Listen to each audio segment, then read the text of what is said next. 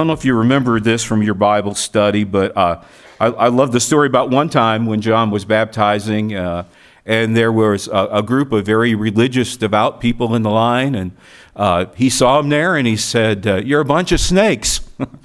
Get out of the line. I'm not really sure you've repented of anything. Go change your life, prove it to me for a little while, and maybe I'll baptize you." What a response, right, to a request for baptism. On another occasion, though, of all people, Jesus appeared in that baptism line. And we're going to read now in Matthew chapter 3, verses 13 to 17 about what happened. Matthew writes, "Then Jesus came from Galilee to the Jordan to be baptized by John. But John tried to deter him, saying, 'I need to be baptized by you. Do you come to me?' Jesus replied, 'Let it be so now. It's proper for us to do this to fulfill all righteousness.' Then John consented, and as soon as Jesus was baptized, he went up out of the water, and at that moment heaven was opened, and he saw the Spirit of God descending like a dove and lighting on him. And a voice from heaven said, 'This is my Son, whom I love. With him I am well pleased.'"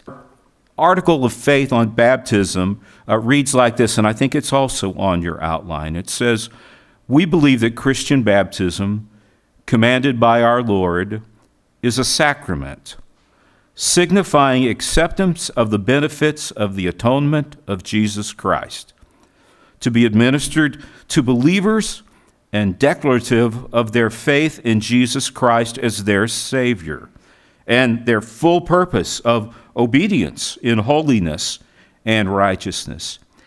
Baptism being a symbol of the new covenant, young children may be baptized upon request of parents or guardians who shall give assurance for them of necessary Christian training. Baptism may be administered by sprinkling, pouring, or immersion according to the choice of the applicant. Now you read something like that on paper, and it's not quite as exciting as singing "Who Can Satisfy My Soul Like You?" A little bit cut and dry. But these doctrines are not meant to be talked about. They're meant to be acted upon. Baptism is a call to action, and I think the doctrine of baptism has an act that it calls every one of us here this morning to do. First of all, the call to action to the church is just one word and an exclamation point: baptize. This is our God-given assignment. The church, us together, believers together, we are to baptize. In Matthew 28, 16 to 20, we find the resurrected Jesus getting ready to ascend back into heaven. He gathers what some have called his newborn church. It might be his preborn church. It consists of those who would lead the church in the days ahead.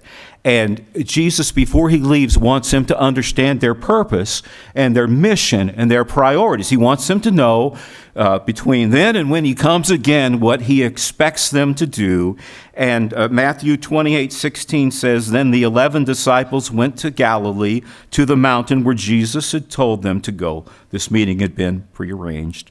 "When they saw him, they worshiped him," the resurrected Christ, "but some doubted." That's understandable.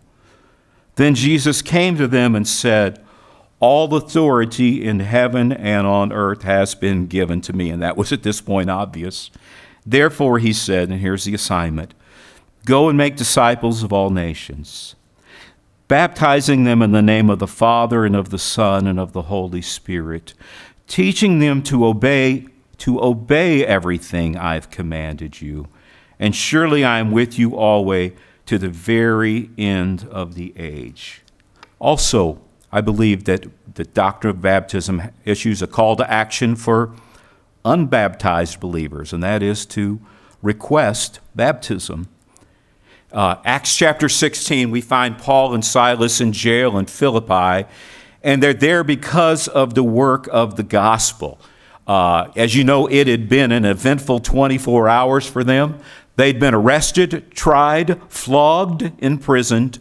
They'd participated in a jailhouse prayer meeting and hymn sing. And then to top the day off, they had a violent earthquake, right? So if you ever feel like you've had a bad day, read about the day they had. And yet after all that, there was somebody more shook up than them, and that was the jail keeper. Acts chapter 16, verse 29 says that the jailer, after all of this, called for lights. Rushing in and trembling before Paul and Silas, he then brought them out and asked, "Sirs, what must I do to be saved?"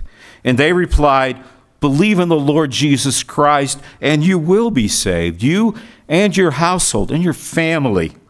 Then they spoke the word of the Lord to him and to all the others in the house. At that hour of the night, the jailer took them and washed their wounds, because he'd seen them beaten and flogged. Then immediately he and all of his household were baptized. The jailer brought them into his house and set a meal before them. You see, it was a Nazarene family. He was filled with joy because he had come to believe in God, he and his whole household. And then finally, there is a call to action, I think, in this doctrine for baptized believers, for those of us who have believed on Jesus and we've confessed that through our baptism. And I think our call to action is that of remembering our baptism. Acts 2:37 says, when the people heard this, they were cut to the heart, and they said to Peter and the other apostles, "Brothers, what shall we do?"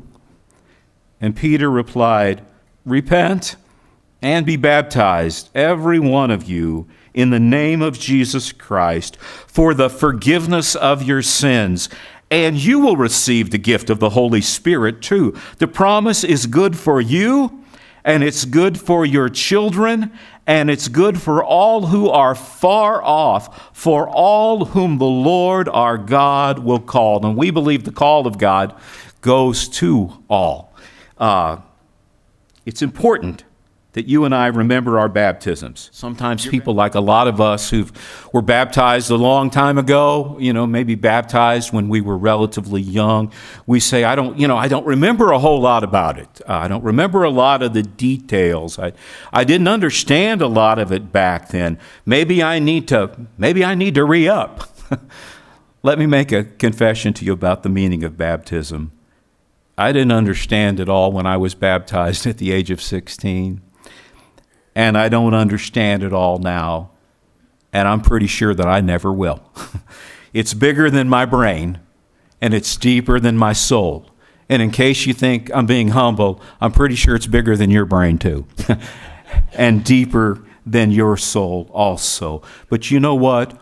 Over the weeks and the months and the years and the decades of Sundays, as we continue throughout the week with the Lord, meditating faithfully on Scripture, praying for His will to be done on earth as it is in heaven, especially praying that it will be done in our lives, we grow in our understanding of baptism. We come to see for ourselves what really is important is not our age or the amount of water or even our detailed recollection or our in-depth understanding, but what was important was the obedience. What was important was the statement we made. What was important was the sacredness and the holiness of that simple act. We don't have to remember it all or understand it all. We just need to be grateful that we've had the privilege of being baptized in the name of Jesus. Remember that you have been baptized in Jesus' name and be grateful. Amen.